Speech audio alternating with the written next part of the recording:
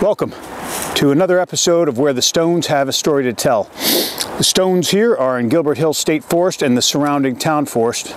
And the story today is notches. Notches are something that are very aptly named. They are notches, V-shaped, U-shaped, carved into stone. What were they used for? They were used to orient viewers to celestial or solar events. In this case, this one points directly at sunrise in the summer solstice. But you have to ask yourself a question when you take a look at something like this is, was it intended to see the sunrise? Because if so, there are a lot of trees in the way. It's the same question that was asked in the book Manitou by Mavor and Dix. And one of the conclusions they came to is that Native Americans could have had the practice where they cut off the bark around the base of trees, and trees eventually fell over, and that's how they cleared out the sightline. They could have been burned as well. Certainly if they were burned, there would be a soil record that could be proven. However, there has to be another possibility discussed, and that is, in fact, there were no trees here when this stone was carved. They had a clean line of sight to the horizon. And when would that have been?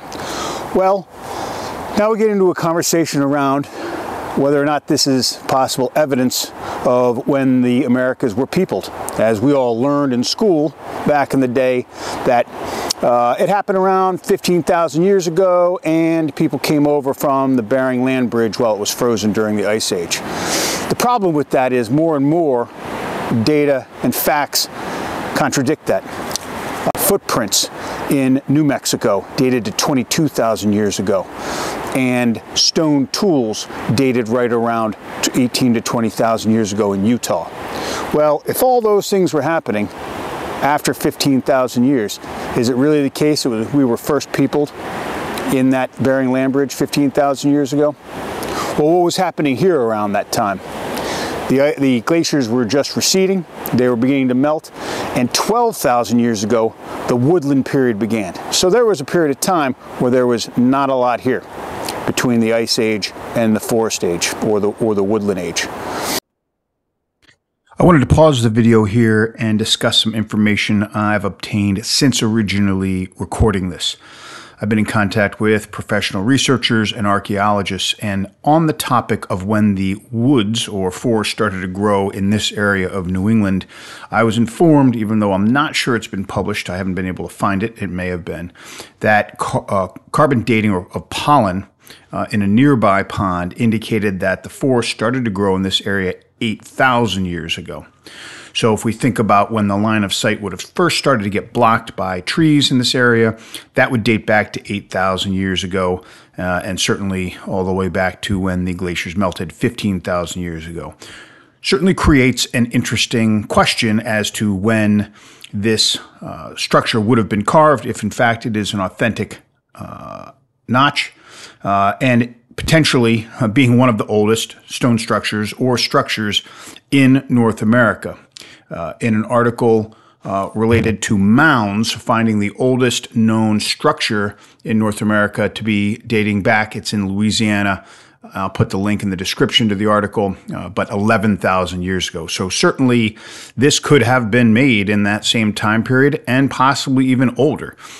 Begs the question why professional archaeologists aren't necessarily all that interested in researching items like this, which certainly could have the possibility of being extremely old for the area, if not the oldest structure in North America. All right, back to the video. So is it possible that this was carved in that period? And if so, are stones like this evidence of when the Americas were first peopled? I find it an interesting question, but we're here to check out notches today. And let's check this one out. Not only does this one, and we'll take a close-up of it in a second, have the groove cut to the horizon, but it's got a line here. This looks to me suspiciously like the groove cut in the dolmen in our first episode, where, as I suggested, that definitely had the ability to gather, collect, and funnel fluid. It is the case, and I was reminded not too long ago by an expert in the field that Native Americans had a variety of water rituals. And so this could certainly be a collection point in the course of a water ritual. Let's take a look at the notch.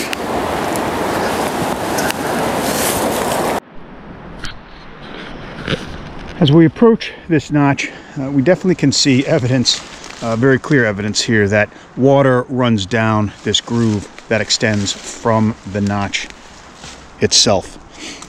That notch comes up here and is very clearly a nice line of sight through the stone. If we take a quick look at the Sunseeker app, we can see that depending on the height of the horizon, this would be pointing at right at sunrise, around 6:30, 7 a.m. into the summer solstice. But again, you've got to ask yourself, you're not seeing much of sunrise through those trees. So what was really here when they carved this notch? All right, this is our first notch. This is the one, the first one I found in my exploration of this forest, and we are going to go take a look at another one that I came across while I was researching the dual prayer seat episode on Site B. So let's take a look. All right, we're coming up on another boulder that would have the characteristics of having a notch in it. I've already placed my phone on there so we can take a look, but you can definitely see a pronounced dip in this stone. It's different than the first one we saw.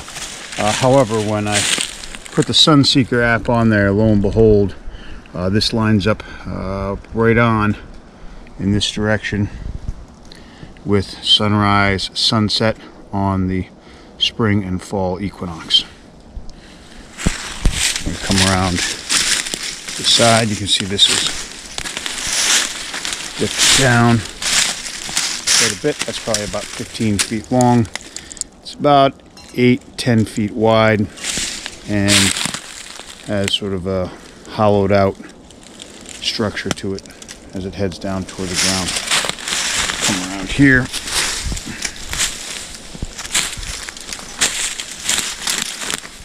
See what it looks like from the other angle.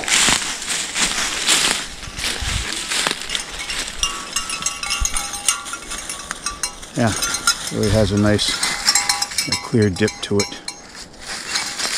And its notch. I don't see anything else quite around this boulder that would be of much interest, but we aren't too far from where the second set of dual prayer seats are, and as a matter of fact, I was headed there now to film that sequence.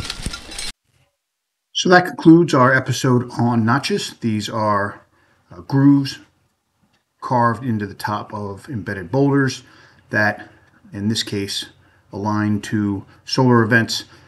They're also referenced in the book Manitou by Mavor and Dix, and there they also orient viewers to either lunar or celestial events as well.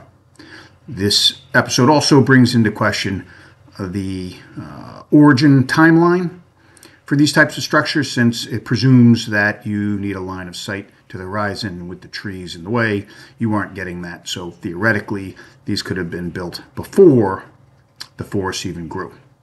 And we will come back to this particular site again in future segments where we investigate areas that have clusters of structures that would imply that they were ceremonial sites used in conjunction for some purpose. So until then, thanks for watching, and we'll see you next time.